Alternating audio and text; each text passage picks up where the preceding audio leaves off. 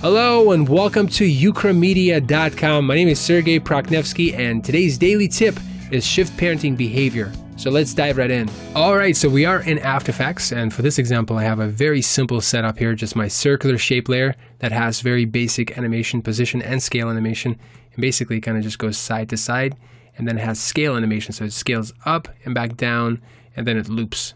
So that's pretty much it. Now, and I also have this text layer, and what I want to do with this example, I want to place my text layer inside this circular shape and I want it to move with it. So what's the quickest way to get there? I guess one thing you can do, you can just parent your text to the shape layer and now it moves with it. So we're halfway there. And next you would probably just activate the snapping tool and just place it in there, and it's still kind of too big.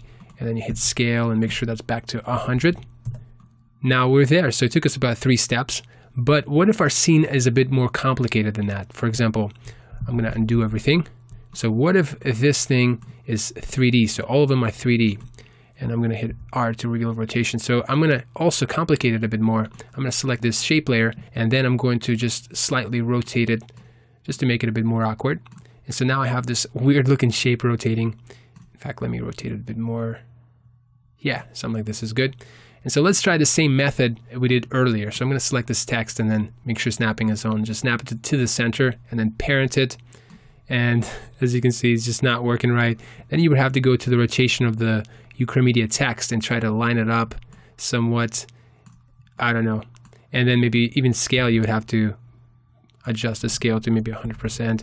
So you get the point. It's just not perfect, and it would take you way too many steps to fix that. And there's actually a much simple way of getting this done. And let me show you how to do it.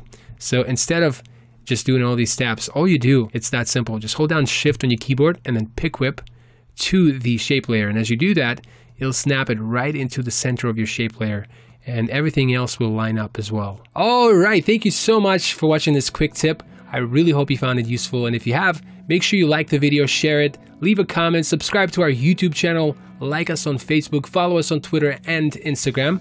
But until next time, my name is Sergey Proknevsky, and this is ukramedia.com.